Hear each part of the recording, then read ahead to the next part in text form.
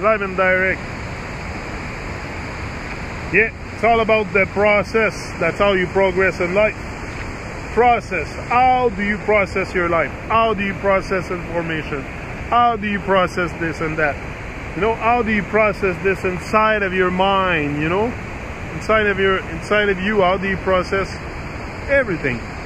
How do you perceive yourself? Perceive yourself as someone great or someone that has no meaning here? You know, that's what we have to bring back to the meaning, the meaning fullness into our life.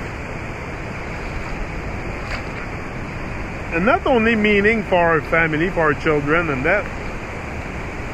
Meaning for the love for life. You know, we must show our love for life. Not just talk about it, but show it. Show it in any way that you can. Any way that you can elevate others. It's all about uplift mind. It's all about uplifting our minds. Uplifting who we are. Becoming better. With better vibes and more higher vibes. And it's all about upliftment. Uplift mind. I like to call it uplift mind. It's better than upliftment. Oh, look at this. But the hole is almost empty now. Someone forgot the bag there. Or left the bag there. Maybe it's a fisherman and he's in the river somewhere. I don't see anybody. I'll go check it out. It's on Paradise Island. I don't know if you can see it. On the ground. On the ground where we should be. On the ground, grounded. Reality. Not with confusion and illusion. But grounded with reality. Leaving the TV. You know, TV is going to tell you a vision. Going to tell you the vision to have for your life. And you can believe it. Anything that you believe, if you believe, believing is self-deceiving. If you believe anything, you're self-deceiving yourself. Self-deceiving yourself. So yes, there's lots of deceivers out there, but if you believe, then you self-deceive.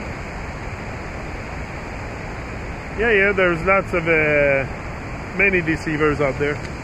Many sellout, many people that are out in the public, but at one point, you know, it's just it's very, very important in an awakening, in a time where we're realizing the lies that they counterattack. They're gonna counterattack for sure. Come on, that's what it's all about. There's stuff online, all the gurus online, and that's what it is. You know, the preachers, like I said, have left the church. They're now on YouTube. The same thing. You can name them all. Many preachers out there claiming all kinds of stuff. As long as you claim anything, it's a lie. Why? No, the only thing you should claim is your claim and proclaim and acclaim is your greatness.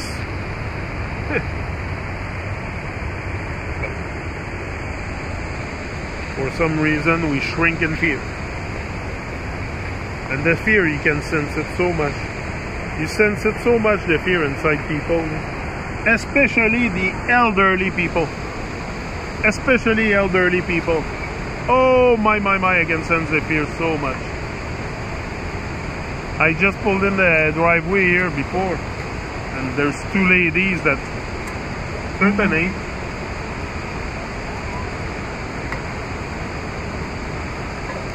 A certain age, and I would say over 70 for sure. They kept looking at me with a weird look and like very suspicious of me. Like I was gonna attack them, and we're so much in fear. And that prevents us from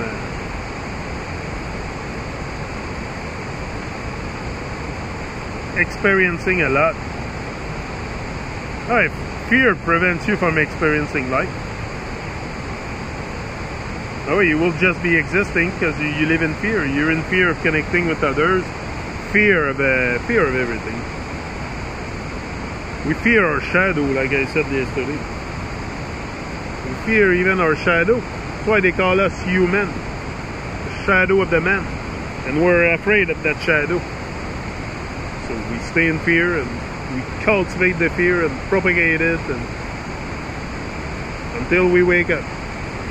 Until our conscience is activated, your awareness is expanded, and you question everything, don't take anything for a whole bunch of lies out there. A whole bunch of liars. A whole bunch of lies and liars. So, it's your choice. You either give your energy to the liars or to the true people. Or the truth, which is who you are, finding who you are. That's where our energy should be. Our energy should not be placed on the stuff that doesn't matter in our life, like TV and film and movies. You know, movies. I was a big watcher of movie before, because we love the fantasy. We love the fantasy, so we watch movies. I don't watch them anymore. I'm rising in love with the love for life, not the love for the fantasy. Fantasy is not life. Fantasy is fantasy, it's not life. The love for life is something deep. Rebel for life is something deep. It's deeper than anything you can imagine. Any deeper than any truth you can imagine. The truth is so deep, and so evident, so there in our eyes, in our minds, in what we are, but we shrink. We shrink and we fall into the nonsense, the material world. We default to that.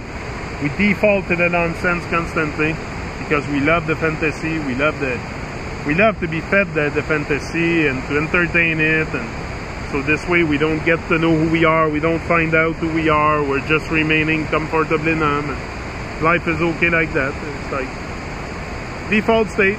Everyone's in the default state, so why should I not be in the default state? That's what you tell yourself. Why should I go after mine? Most people don't. Most people prefer to stay comfortably numb. But you don't have to be one of those. You don't have to commit a spiritual suicide. Because that's what it is. That's why you're depressed. That's why you wake up in the morning, you don't know what to do with your life, because you have nothing no dream to work on. You just have your regular job and you feel depressed and you feel like you're running on a hamster wheel. Well, stop the hamster wheel. Get out the rat race.